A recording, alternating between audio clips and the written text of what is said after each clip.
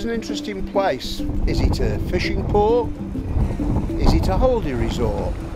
Not many people know about the history of Fleetwood, and we're here to try and find out what it's like to live in this place out on the Lancashire coast. For early visitors to Fleetwood, it was a chance to sample the glamorous side of life, a more genteel style of living than they were used to at home. And the railway came to Fleetwood in 1840. It was the first town in the whole of England to have a railway line to the coast, and it preceded Blackpool by 6 years, and it was well ahead of Bournemouth, Brighton, etc. People started to come in their thousands in the first season to Fleetwood, and they were looking for places to stay, and the Victorian guest house was a place where rules were applied very stringently.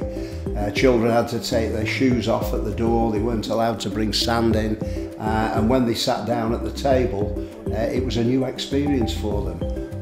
All the furnishings of the house would have been much grander probably than they had in their houses at home, and the seaside holiday by our standards wouldn't really have been much fun. The guests would have walked on the beach along the tide line, they'd have perhaps paddled into the sea, been very daring. A few of them might even have worn a bathing costume and gone into the sea. But really it was a very laid-back type of holiday where people enjoyed simple pleasures, the nice fresh air, a sit down on a seat or a deck chair, and generally very relaxed, but by our standards rather dull and uninteresting. Yeah, the children of the family might even have been intrigued by the pet dog.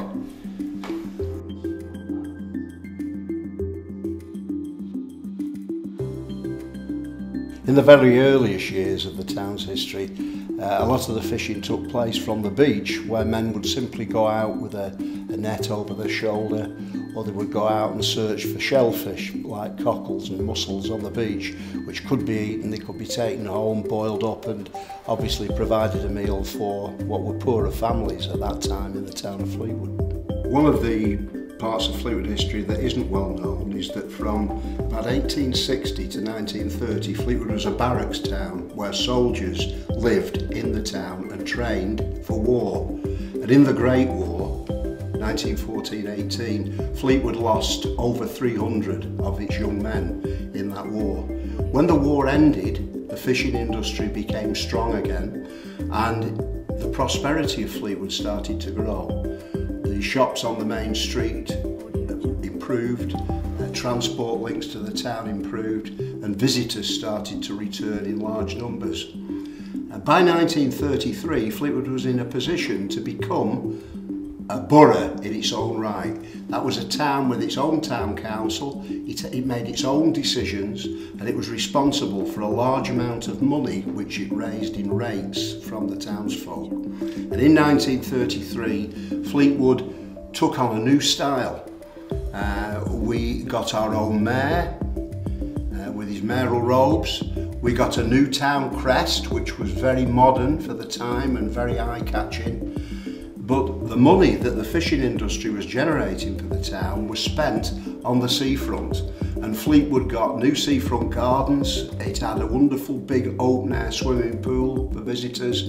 It had the Marine Hall built, which is still there, the ballroom, the theatre of the Marine Hall, and the seafront became a place where thousands of visitors came for their annual holidays to Fleetwood through the big railway station that Fleetwood had. One of the measures of a town in the 1940s and 50s was often whether pupils in schools learnt about those towns. And Fleetwood in the 40s, 50s, 60s was a town which appeared in geography school textbooks. It was a town with an important part to play in Lancashire, in the economic life of Lancashire.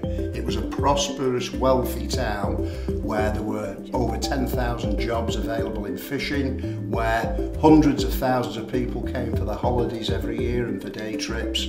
It had a very prosperous, regular market, which is still popular today, but not as much as it was then. So pupils throughout the country learnt about Fleetwood as the third biggest fishing port in the United Kingdom. After World War II, Fleetwood's prosperity continued to increase.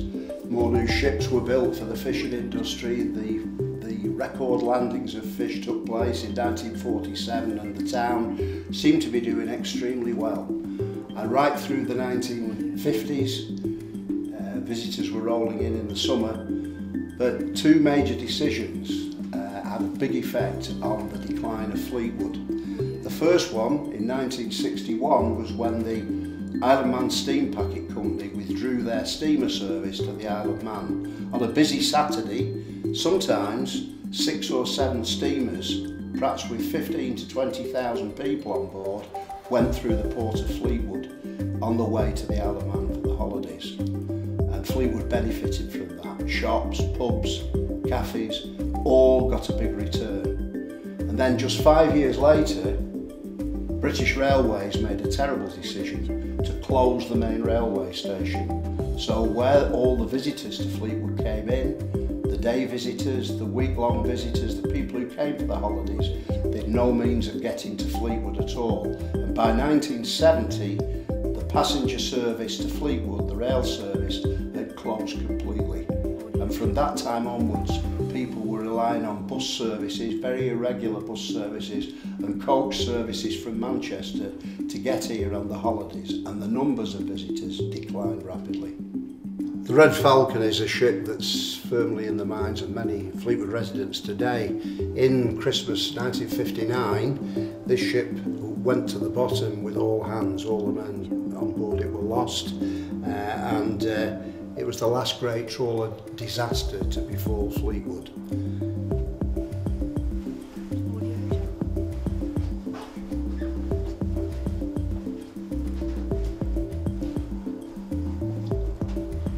Some of the designs of fishing vessels over the years are shown here, and from the very earliest of sailing smacks, which were used in Fleetwood from around 1850 to around 1920, and then through the steam trawler, which was the main backbone of the industry from about 1900 to 1950, and then the oil diesel-powered trawlers, which we can see here, which were the folks of the fleet in the 50s and 60s, and then finally the last development came with the stern dragging vessels. We've got here the Idina, it's a model made very recently, and these ships were the backbone of the industry in the 70s and 80s.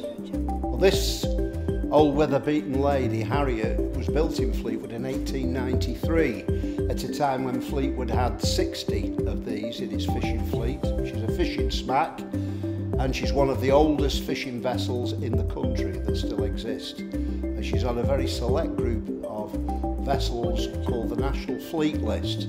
That's the 200 most historic vessels in the UK. So we're very lucky really to still have this to look at.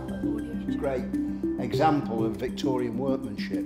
Fleetwood craftsmen built her, and she spent nearly all her life working out of Fleetwood. I wondered what local residents might feel about Fleetwood, what they think of it now. Many of them will have memories of the past, but what they think its future might be.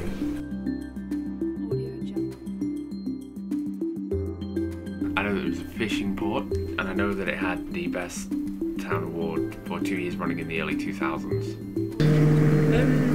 I know it used to be a fishing port quite a few years ago. It hasn't been around for too long, only about 200 years, but I don't really know that much about Fleetwood, and I don't think a lot of people do, and that's something we really need to work on. You know, we need to know more about where we come from. Fleetwood to me is just a town in a bigger picture. I see it developing in a few years' time with a bigger town centre. It's a community, because I come from Fleetwood, a lot of my friends are from Fleetwood, all my family lives in Fleetwood, so it's a community to me. We all work together and we all try and make each other's lives a bit better.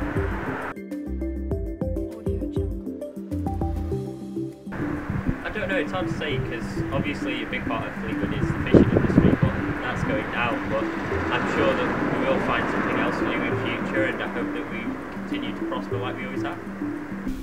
Well, over its 180-year history, Fleetwood has been many things and has worn many hats. It started out as a select holiday resort for the wealthy. It became a holiday destination for working people from Lancashire. It's been a major world cargo port with cargoes coming from America, the Far East and from Scandinavia. It's been one of the great fishing ports of the UK, the third biggest at one time.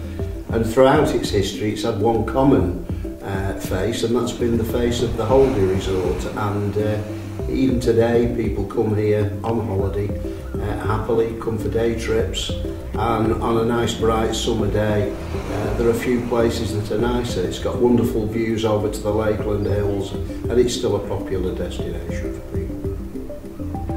I've been fascinated by Fleetwood's past and its history, but to me Fleetwood is my hometown. It's where I grew up, where my father grew up.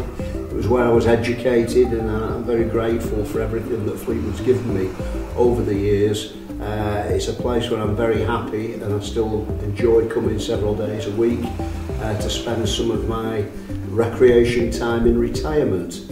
I have lots of very good friends here, and I hope to be coming here for many more years yet into the future.